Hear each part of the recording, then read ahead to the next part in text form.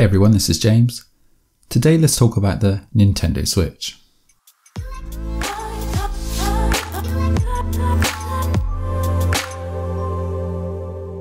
The Nintendo Switch was released on the 3rd of March 2017, and it's on course to sell more units in the first 12 months than the Wii U sold in over 4 years. Due to popular demand, availability of the Switch was initially limited, but with most retail stores now stocking the console again, now could be a good time to pick one up ready for the holidays. Let's take a look and see what this hybrid console has to offer. The cost of the Switch, accessories and lack of games were some of the biggest concerns on release. The console accessories are still quite pricey, with the Xbox One S and PS4 Slim often on sale cheaper than the Switch.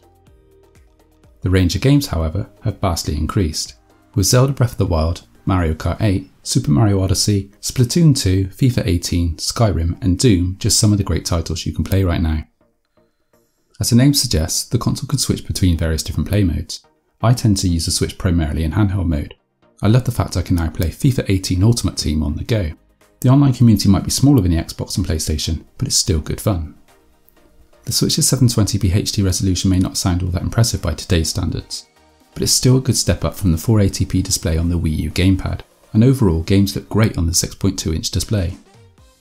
Without the Joy-Con controllers, it isn't that much bigger than my iPhone 7 Plus, and it's a fair bit smaller than an iPad mini.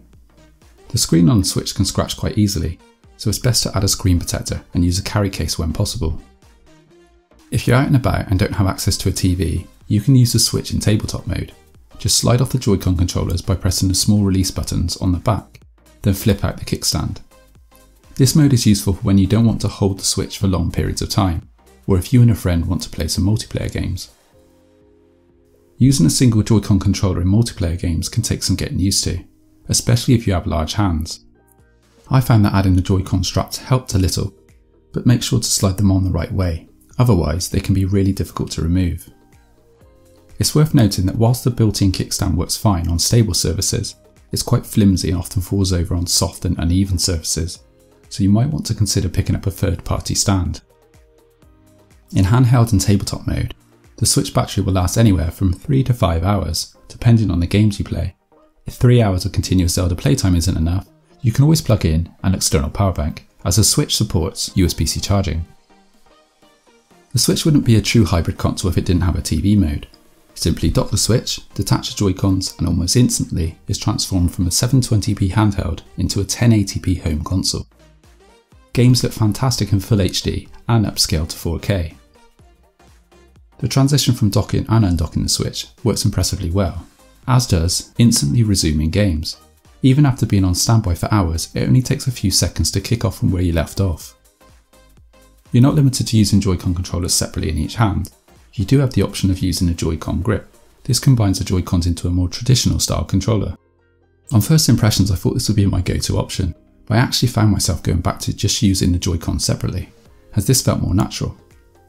If you plan to play in TV mode for long periods of time and want larger buttons with more tactile feedback, you should consider spending a bit of money and picking up a Pro controller. The Joy-Con controllers may be small, but they have a large amount of tech crammed inside. Both have a gyroscope and accelerometer for motion control, and HD rumble, which provides much more precise haptic feedback. The right Joy-Con has a few extras, with an NFC reader built into the analog stick for registering amiibos, and an IR motion sensor camera that can detect the shape and distance of objects in front of it. Only a few games like 1-2-Switch make use of this right now, but I'm keen to see how many games incorporate this feature in future. One feature the controllers don't have is a headphone jack. This normally wouldn't be an issue if the Switch supported Bluetooth headphones, but as of right now they don't. Well, not natively anyway.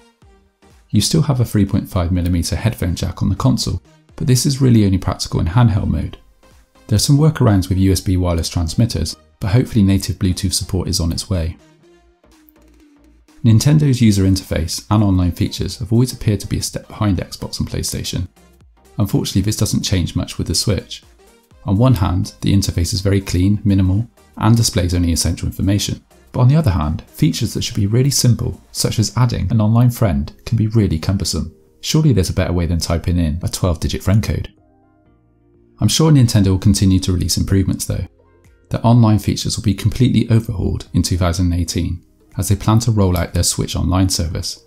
And at a cost of $20 a year, with a free classic game every month, this looks like it'll be one of the best value online gaming services.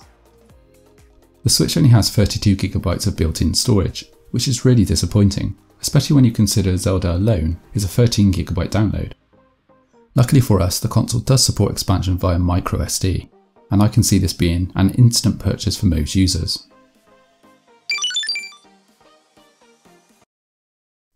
Switch game cartridges are coated with denatonium benzenate. Why? Well, denatonium is the most bitter chemical compound. It's used as an additive that discourages accidental ingestion by making a substance taste so bad that you instantly want to spit it back out. Nice work, Nintendo. So, is the Nintendo Switch a gimmick? I don't think so. Nintendo has improved on the Wii U and its hybrid gaming niche. The console is an alternative to an Xbox One or PS4, but different enough that it can sit alongside either of these consoles. Whilst not as powerful, and maybe lacking in some home media features, it's certainly versatile, a portable and home console that provides a fun experience for multiplayer games and Nintendo exclusive titles. You'd be hard pushed to find a better portable console right now, and with the holidays coming, there should be some good deals to choose from. If you're looking to pick up a Switch, I'll leave a link in the description below for the console and accessories featured in this video. Thanks for watching. If you liked today's video and want to see more tech reviews like this, drop me a comment below or hit that like button. Subscribe to the channel for more content like this, and until next time, see ya.